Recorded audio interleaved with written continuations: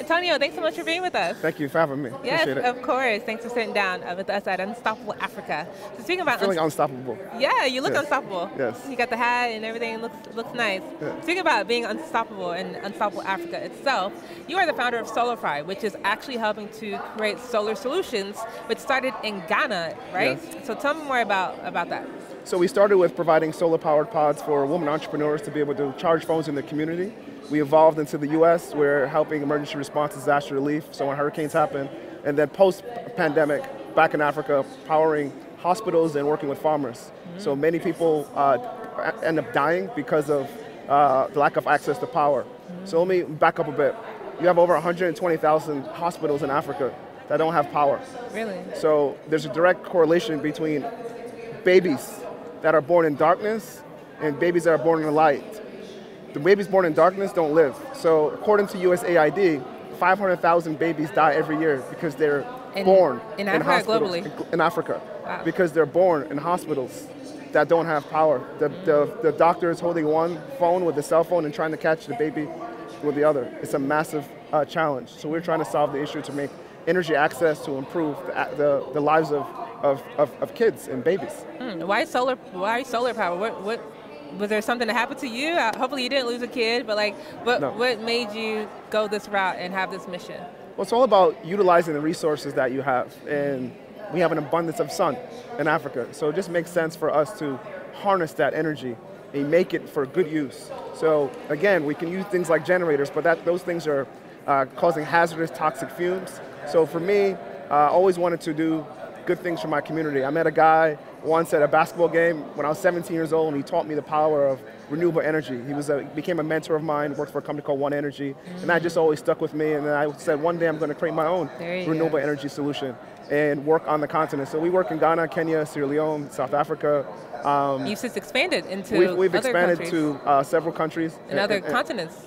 And other continents as well. So we also work in Saudi Arabia, we work in the United States, and we're really passionate about providing renewable energy access, but not just renewable energy access like most people are thinking about, just providing power. So we provide the solar power, but we also provide satellite communications because we have 4 billion people in the world that don't have access to internet.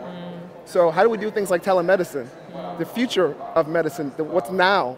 Because many people they can't even go to the hospital for basic checkups. So you can't do that without connectivity, and you cannot have the right machinery without power. So in order for us to have the proper standard of care, from agriculture to healthcare, we need renewable energy access.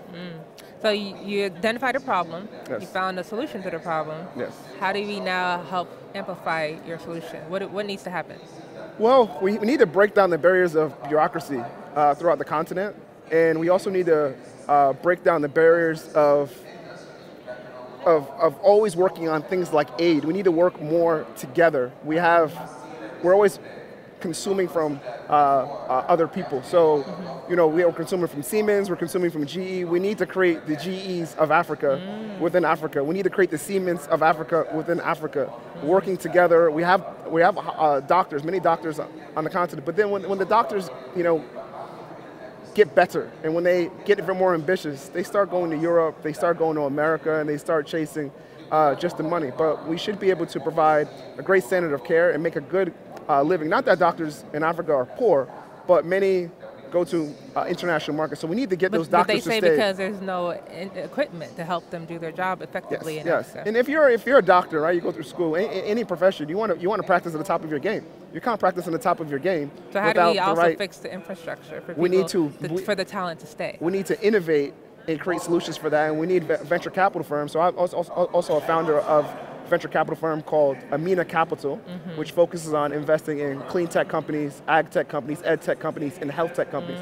So these are the type of solutions that we're working on. I'm also an operating partner with a venture capital firm in Ghana called Chanzo Capital, and Chanzo is focused on very similar things. So developing those entrepreneurs, helping them grow, but not just with capital, but we need capacity, we need better education, mentoring, and then we also need community.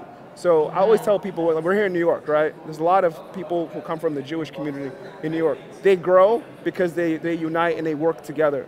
We need to work together and share our knowledge more with each other, and that's how we become more of an unstoppable Africa, and that's how we amplify and help other entrepreneurs. But we have to work more together and share what's working and what's not working for us, and get together for coffee and teas and walks consistently. Collaborative action is key. I mean, it needs to be persistently done. It's not like, okay, I'll see you when I see you, oh, next week. Every Tuesday, every Wednesday, every Thursday, He's already putting it on the calendar. It has to be on the calendar. There you go. It's no different than a study group when you're in school. You have to be diligent about it, and then it'll happen. It's not just next week. I like what you said. They say it's coming together. A lot of people don't think like that, unfortunately, but nowadays people are starting to see that we go far when we're together, and that's obviously a proverb, so it's very true. Thanks so much for what you're doing with SolarFi, and for everything else that you're doing to try to implement and amplify Africa and implement the things that we need on the continent. Thank you so much. Thank you for having me. How do you personally commit to making Africa unstoppable? I personally commit to making Africa unstoppable by mentoring and nurturing the future talent of African entrepreneurs and leaders. So mentoring, nurturing them, and then also providing the right capital. That capital can come from a venture standpoint, that capital can also come from debt, but we need more than just capital. We need nurturing, mentoring, and helping the next future entrepreneurs. Everything I've learned was through mentorship, so we need more people giving back and helping each other.